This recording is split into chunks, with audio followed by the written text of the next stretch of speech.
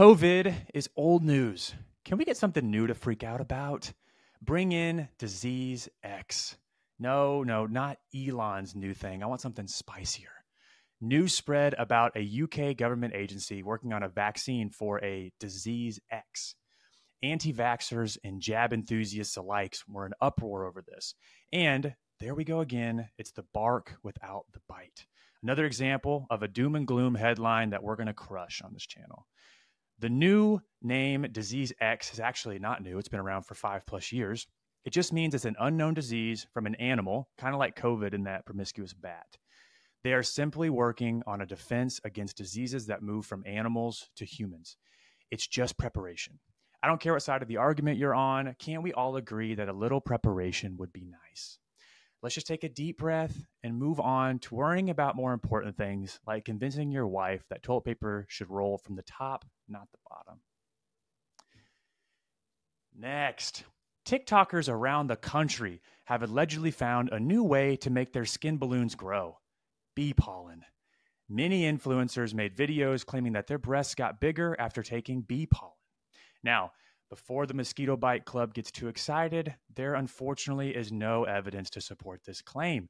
Your cup size is strongly linked to hormone levels, genetics, weight gain, and weight loss, all of which we have absolutely no insight on into these girls that were on TikTok. Now, they aren't alone. You can also find some men with very strong claims around bee pollen and increasing fertility.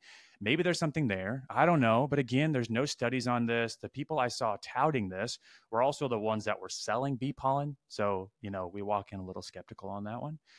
Bee pollen could be fine, obviously, if you aren't allergic to pollen, but these claims are probably too good to be true. Next, a viral video circled the web about the negatives of hitting the snooze button. Mel Robbins stated that you should never hit the snooze button because of sleep inertia. She says if you hit that snooze, you're going to be in deep sleep in 9 minutes and wake up even more tired. Well, guess what, Mel? That's not fair. Let me be the snooze advocate. Some people take that 9 minutes and turn into what feels like a century of sleep, and they feel reborn. And what if you woke up already in the middle of your sleep cycle anyways? Then what? Then you're probably going to be a little sleepy, and that extra few minutes could be what you need. Also, I know you know that there are outliers, Mel. Some people like to snooze, and they feel great when they do. So, if you snooze and lose, quit snoozing. But if you can snooze and cruise, snooze on, Captain.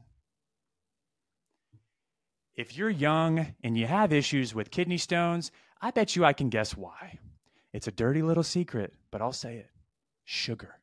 A recent study showed that people who consumed a quarter of their calories from sugar were 88% more likely to get a kidney stone. Now, for those of you that are thinking, oh, that's insane, a quarter of my calories, for a 2,000 calorie day, that's only 3 Cokes. That's it. So when you consume a high level of sugar in your diet, here's what happens simply. Consuming sugar increases the amount of calcium in your urine, which can lead to the formation of kidney stones. Now, I'm not demonizing sugar, just the amount of sugar, especially if you're a heavy consumer and have had kidney stones. The dose makes the poison always, and it seems that the more and more sugar you consume, you may be more likely to have kidney stone issues. Next, is everyone tired of hearing about intermittent fasting yet? I am, and I did it every single day for 2 years. Over 700 days of intermittent fasting taught me one thing. I really like breakfast. I was a victim of getting riled up by my favorite online gurus and famous people talking about intermittent fasting. I followed it blindly and was absolutely no better off because of it. I struggled in the gym, struggled to put on muscle, and I missed my favorite meal of the day, breakfast. Now, breakfast isn't for everyone, and that's fine. But intermittent fasting isn't either and shouldn't be forced on everyone. So you're also getting nearly zero benefit from fasting for only 16 hours, except for one major point.